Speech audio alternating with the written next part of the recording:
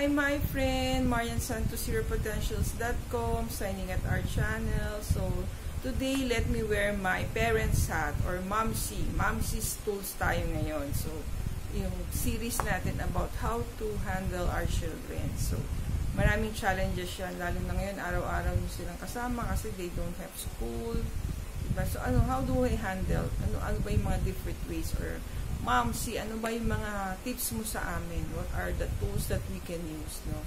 So, yung natin is building your child's self-image. Ano ba yung self-image? It's the way we see ourselves. So, sometimes kasi sa kakasabi natin na we are stupid or we are clumsy, so nagiging totoo yun. So, we have to be careful with what we tell our children. So, number one, how to build our, is teach your child to be competent. Ano ba yung competent? These are skills. So, depende ilang taon ba yung anak natin. So, kung maliit pa lang siya, how to eat, how to take a bath, how to dress up, kung malaki na siya, elementary, how to do his assignments. So, competence or skills nga. Kung nagtatrabaho na, so work naman, kailangan niya matuto mag-interview, gumawa ng payroll. Those are the competencies. So, depende sa stage natin in our life, ano ba yung competence na yan. Number 2 is, like your child, make sure he knows you do. So, kailangan maramdaman, hindi lang like, actually, love your child. So, dapat maramdaman niya na we love him. Mahal natin, gusto natin yung ginagawa niya. And he is part of our life. So, love your child, not just like. Number 3 is, give him many sources of praise. Siyempre, pag nagpipraise tayo, dapat makatotohanan naman. Kasi kung fake yung praise natin, eventually, hindi naman niniwala yung children natin na tama sila. So, kaya nga yung competence, importante na maturuan natin sila ng mga tamang skill sets, or work, or responsibility, para yung mga tamang ginagawa niya, yun, doon natin siya ipipraise, diba? Number 4 is help him fight his personal dragon. So, yun, parang we teach them, kaya nga natin sila teenage maging competent, para harapin nila yung personal dragons kanila, no? So, siyempre sa school, hindi naman tayo buong maghapon nasa school, diba? So, kung competent sila, kung alam nila yung skills nila, alam nila yung responsibility nila, they'll be able to face these personal dragons. Kaya nga importante, we teach them how to be competent, how to be self-reliant, how to stand on their own. Kasi you cannot fight their own battles. Number 5, give him chances to make decisions, to be responsible.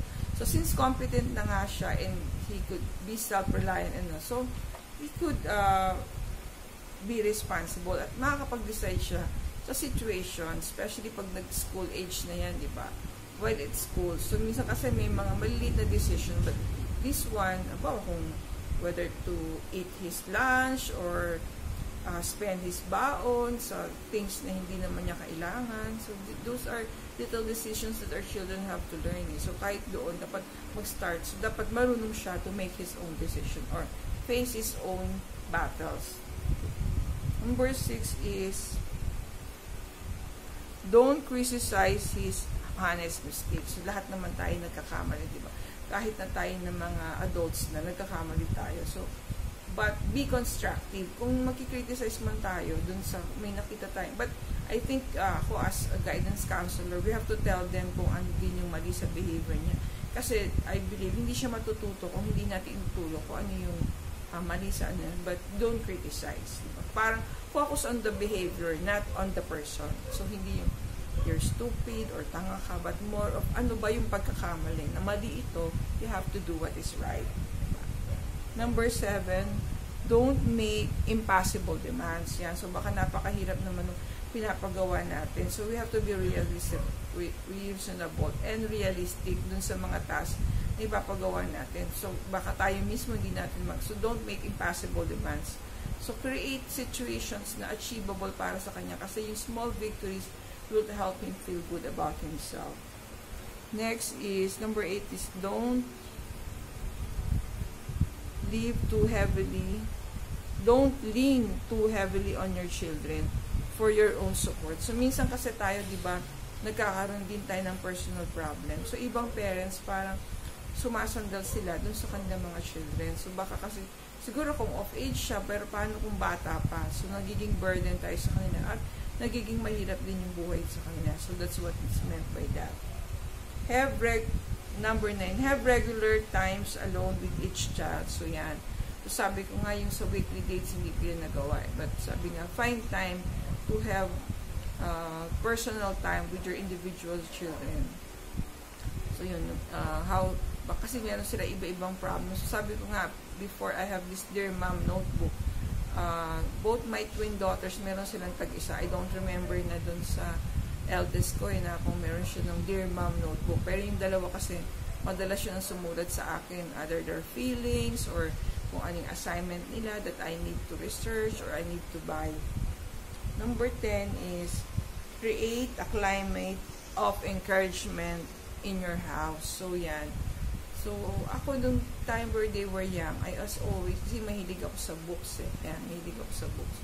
Madami nga tayong books, diba? We have a library upstairs. So, yan, hindi lang ako nagbabay ng books for me, but even their books for them also. Tsaka, mga artworks, or mga pipes. May pipes nga ako nun na hindi na nila nagamit eh. Like, isa-isa sila, diba? I have guitar, so kung ano man yung ma-afford ko na mga tools that they can use to improve themselves. Yan. So, encourage them.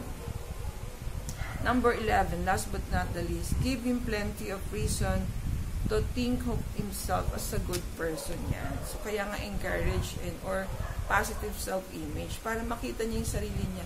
He is a child of God na he can do his best, he can cultivate his talents, he could be a best person. Yung potential niya, mahuhong niya yan. God bless you all. Thank you for watching. Please subscribe and like our video.